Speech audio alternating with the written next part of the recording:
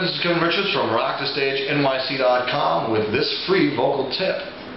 This tip is on the constant acoustical space within the throat and the myth behind speech level singing and why it produces thin, small voices. This being twofold, acoustical space.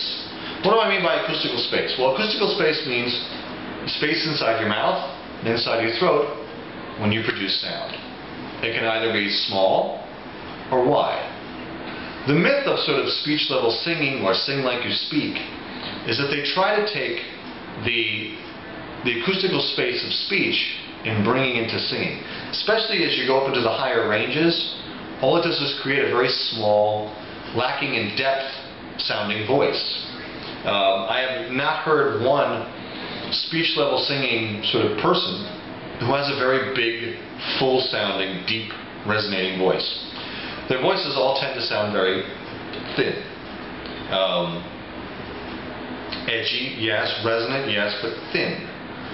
Their mix sounds, their upper mix, are not very full sounding. And by the time they get to high C and their E and their F5s, their voices are almost in whistle tone. Very, very, very thin, very, very small. I mean, it's okay for the upper, the F5 and stuff like that, but down here, the A, the G, the F, it shouldn't sound really small. It should sound big and full. The problem with speech level singing is the amount of acoustical space in the throat. With singing, you need a much wider acoustical space. That's why in pure sort of classical or bel canto training, they talk about a wide open throat. Now in speech level singing they talk about a neutral larynx. Okay, but what does that do with the acoustical space in your throat? Nothing. By using more of a breath compression, what they call diaphragmatic intercostal breathing, which is down here, by supporting the voice more from the midsection, we create a more relaxed and widened throat.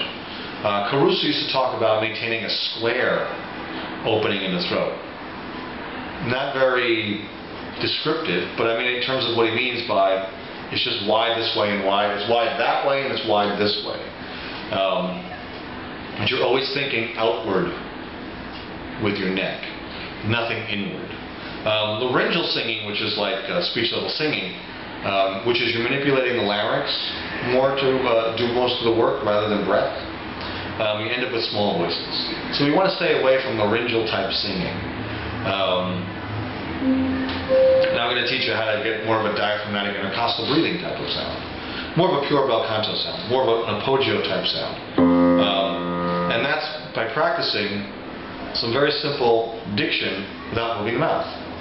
We open the mouth just slightly like a ventriloquist would and say our vowels. A, E, I, O, U. Try to get them very clean, very distinct, very clear. A, E, I, O, U. Without moving your mouth. Think of it as I can't let people, you have a dummy and you can't do that. A, E, I, O, U. A, E, I, O, U. And you feel that you're manipulating it here in the throat, back here. The acoustical space in the throat, in the mouth, is staying relatively consistent, and the throat is basically shaping the vowels. You don't need to move the mouth and the lips to make those sounds. You don't have to do A, E, I, O, U. You don't have to do that. That's overcompensating. And you're basically using muscles in the face that have nothing to do with producing speech. So if we take this sort of into an exercise, we'll start here on middle C. A, E, I, O, U. And sing them on pitch.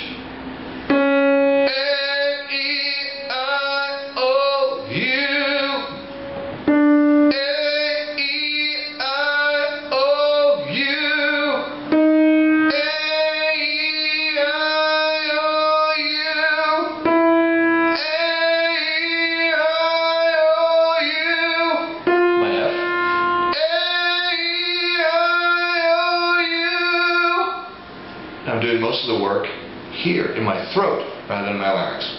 And my mouth isn't moving at all. What happens is I instinctively start supporting from deeper in the body, because nothing in my neck is feeling it needs to help compensate. The outer circle muscles here aren't feeling a need to sort of come into action. The digastric muscles under here aren't really coming into action. Everything stays relatively relaxed. Your larynx stays relatively neutral, but you get a much bigger sound.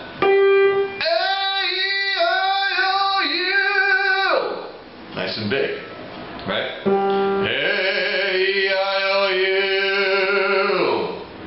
Nice slow support from here. A quick tip on breath compression when I talk about down here. It should feel like an outer expansion when you tense at the start of your phrases. A-E-I-O-U. Your body should flex down and out. A good way to kind of get this movement is to hiss in little spurts. And you feel your sort of stomach and your sides flex outward, and then the breath comes out of your mouth. That's the movement. That's the physical movement you want to do. A-E-I-O-U. But you're pushing from here out. This maintains a very relaxed, open, wide throat, because the brain is focused down here rather than here.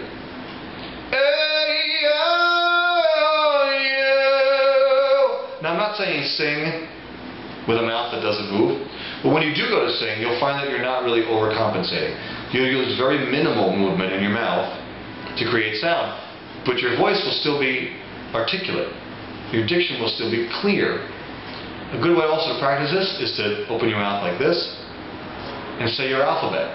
It's okay to close your lips to say like P and B and all that, but A, D, C, D, E, F, G, H, I, J, K, L, M, N, O, P, P, Q, R, S, T, U, Z, W, X, Y, Z.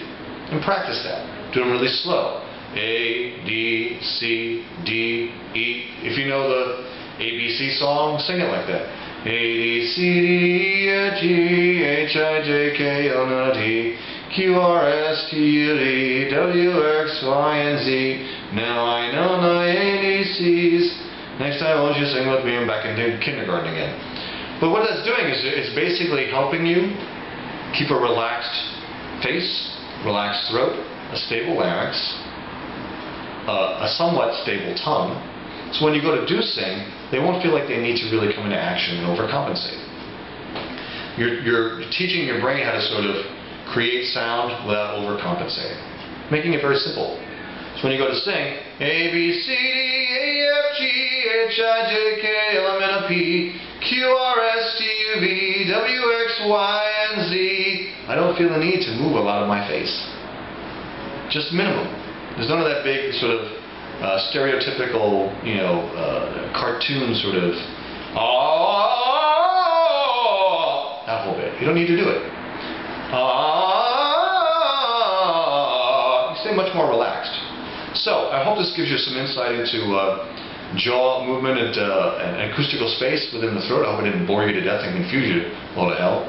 Until next time, this is Kevin Richards from RockTheStageNYC.com. Make sure you go over to the website, sign up for the newsletter, sign up for the blog, where I give more vocal tips like this.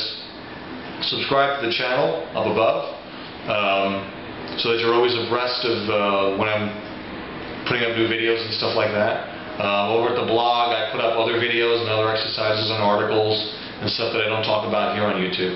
So you get extra free stuff over there as well. Till next time, this is Kevin Richards. Till next time, see ya.